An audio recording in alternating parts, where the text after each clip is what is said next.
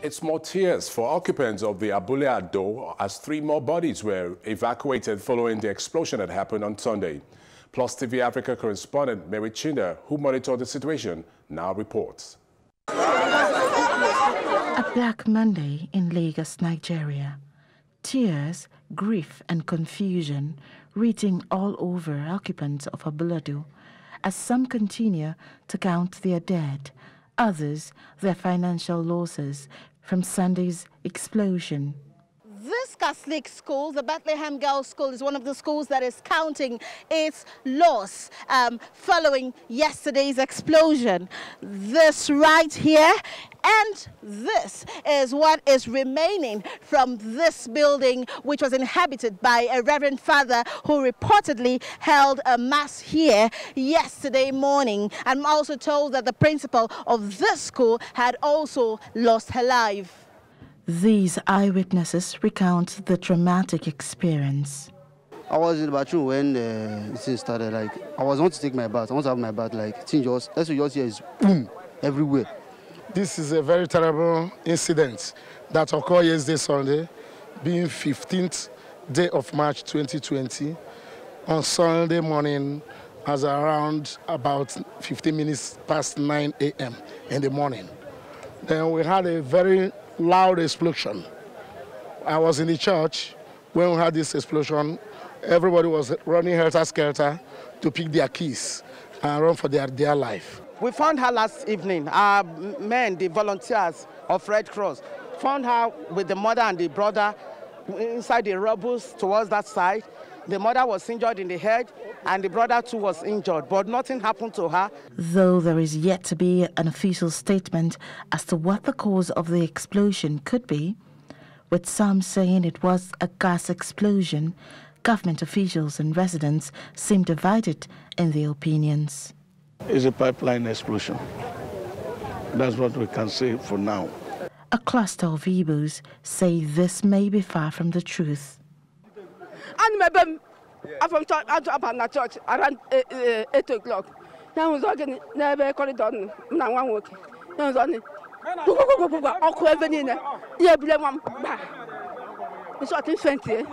It's not just a pipeline.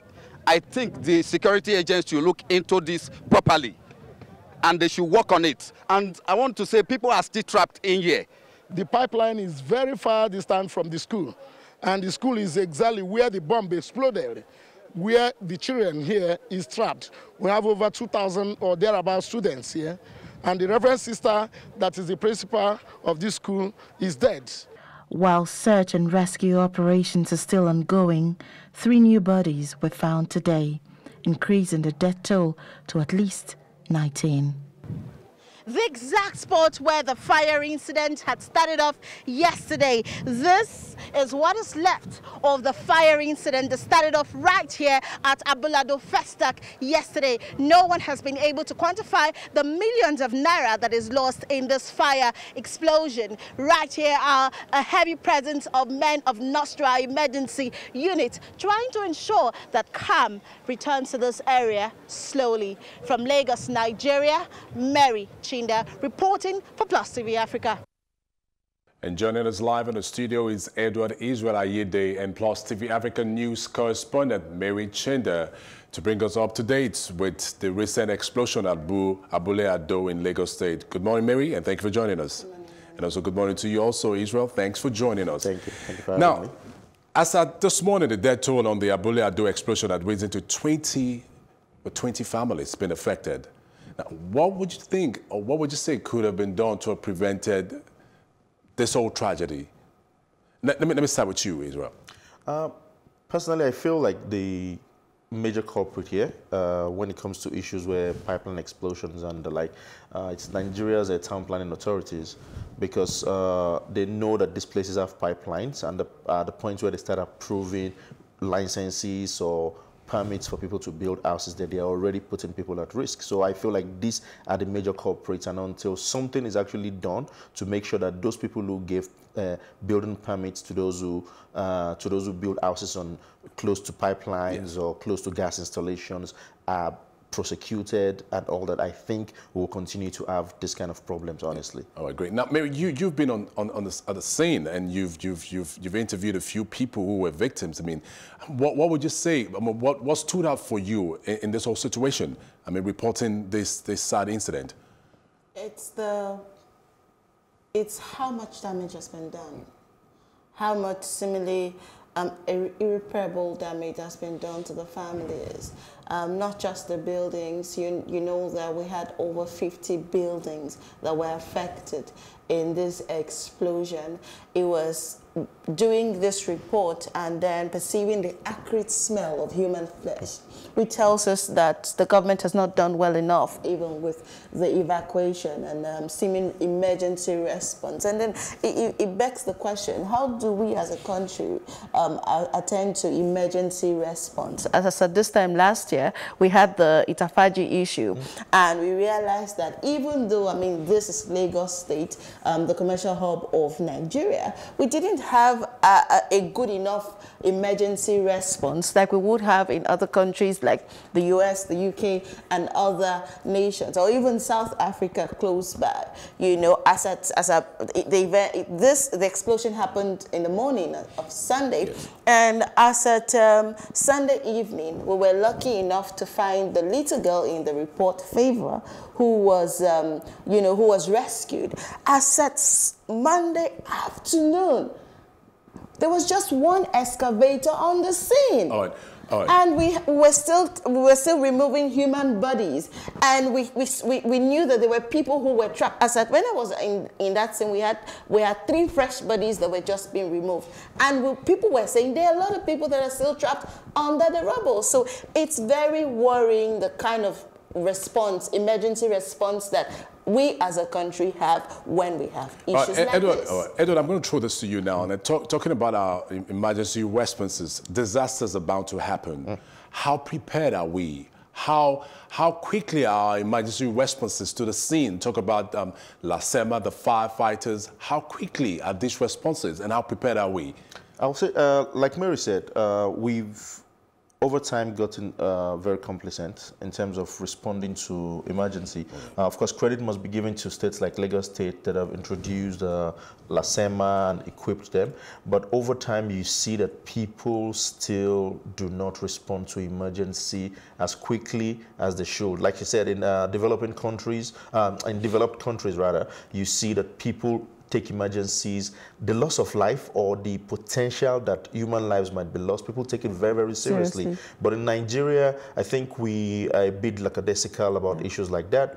At times, we even feel like, oh, it's their fault. I've seen a lot of comments on social media, people trying to blame the victims and saying, oh, why did they build their houses close to pipelines or gas installations? And why are they complaining? Or governments didn't get there on time, but why did they build their houses close to pipeline in the first instance? But like I said earlier on, the major person that is at fault here is the government that gave people the permits, the rights to build houses there. And it is also the responsibility of government. It is the government or a governor or a president who swears to protect lives and property. And emergencies are a very, very good opportunity for them to save lives and properties. And if you do not respond to emergencies on time, you find cases where people are trapped under rubble, they might have been saved, and then because they're not saved in time, they die and all that. Oh, great. And talking about that, I feel that the whole effort of emergency response gets a setback due to the amount of crowd that gathers sometimes. Inevitably, crowds always gather when there's situations like this.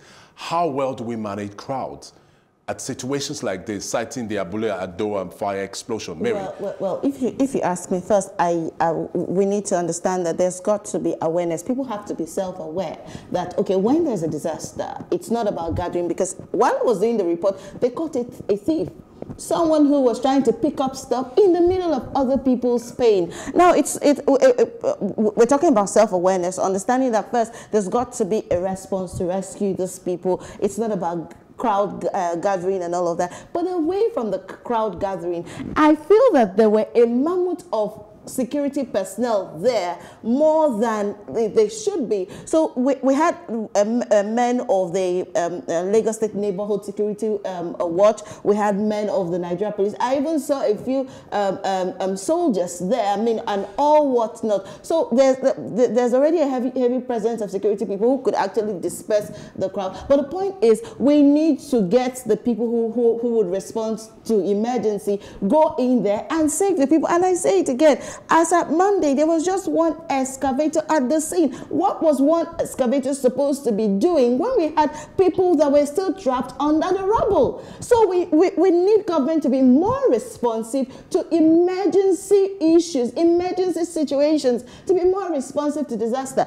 I think it was in 2002 that we had the issue of the bomb blast, you know, in Lagos. They catch a bomb blast already. Last year we had it at Faji. This year we're having this issue. And people are losing their lives. People are still losing their... I wouldn't be surprised if we have 1 or 2 more dead bodies. All right. Now, Edward, I'm going to ask you this. Now, there seem to be conflicting reports on the actual cause of this explosion.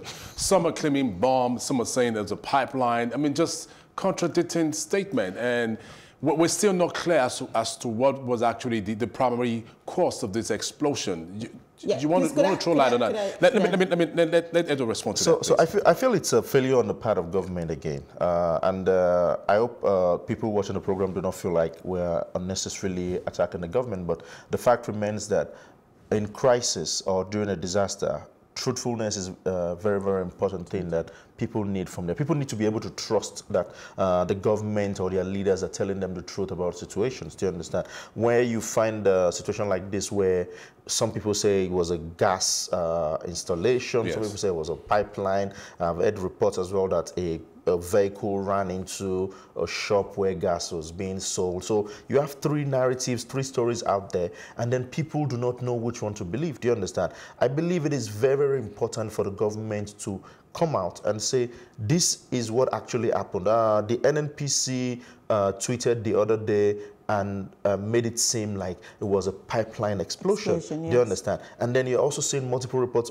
but the government has not come out deliberately to tell us that this is what caused the incident. And why do you think that is? Well, because as at Monday, they were telling us that they were still investigating. I interviewed the NSCDC boss, who told me that it was a tanker explosion, but truly we're not sure yet what the real cause is. Even though the people in the community feel that are alleging that it was a bomb blast or it was a bomb explosion, and they're claiming threats to life and all of that. We're just not sure, and it would be wrong for anyone to, jump into conclusions before the government does. Now, Edo, speaking of a system of compensating victims, 2.4 billion was apparently spent or allocated for cars in Lagos State, and comparatively, we hear about a budget of 250 million as compensation for the victims, while still appealing to the public for support.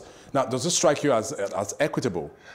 Personally, I think that was a very, very wrong call from the governor of Lagos State. As a marketing communications professional, I think the first thing that I would have advised this team to do is you need to first of all communicate trust.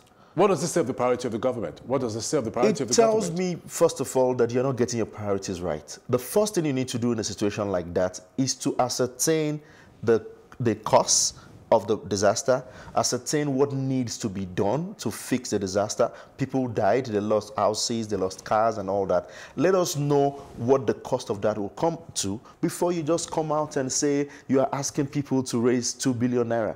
How did you arrive at the figure?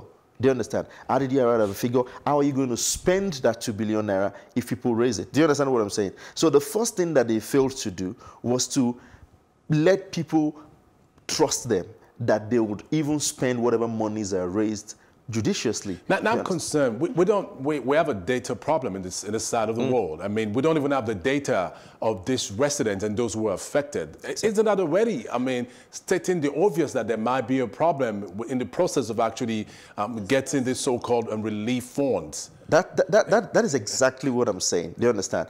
If you do not have the data, then how are you able to arrive at a figure? Do you understand? And then Lagos State has always had issues with budget secrecy and the like. So if you're coming to ask the public right now, and like you mentioned earlier, you're able to budget 2.4 billion naira to purchase cars for government officials.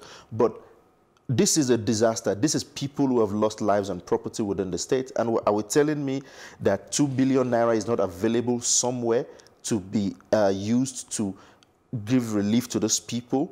Do you understand? Yes. Like, it just makes me feel like government is not being serious. Do you understand? We can raise money. I'm not saying that it is wrong to ask the public to raise money. I'm just saying that, is it 2 billion naira that we are trying to raise that we are just making it seem like that's the only solution to this problem? We've not ascertained how much people lost. We've not ascertained who even lost anything. Do you understand? Yes. How do we want to spend the 2 billion naira? Are we going to just give people 50,000 naira each? Are we going to just give everybody 1 million naira each? How do we want to spend the 2 billion naira? So it's a question of trust, which the governor of Lagos State and his team did not communicate properly. Do you understand? So even if they do get this money, there will always be the issue of people feeling like, how did they spend the money? People will come out tomorrow and say, oh, I lost goods in my shop worth 500,000 naira. I only got 50,000. I will never know. Do you understand? Yes. Because the things have not been done properly. All right, just before I let you go this morning, let's talk about preventive measures, precautionary preventive measures. This is not the first time we're having such tragedy. And Mary, while you're speaking there, you did mention about the Ikeja cantonment bomb that happened not too much a distance far. And what really comes to my mind was there was a gas explosion, a pipeline explosion of Jesse, and many people seem to have forgotten that. And we seem to be like a country that forgets history and of tragedy. Is there any likelihood, anything that should be done to prevent this kind of tragedy from happening again, from reoccurring again? I'll say that, like I mentioned at the very beginning, we need to get our town planning regulations. We need to get them in order. There are places where people should not build houses. Recently, you see a lot of real estate companies saying, oh, pitching proximity to Dangote refinery to sell properties around Lekki and environs. And you ask yourself, should people really be building houses close to a refinery?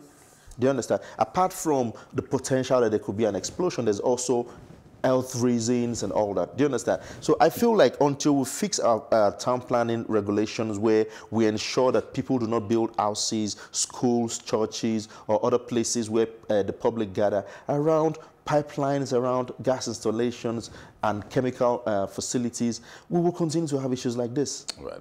I want to thank you, Abule Ado, for joining us on News this morning, and also Plus TV African News correspondent Mary Chinda. Thank you for joining me on the news. Thank you very much.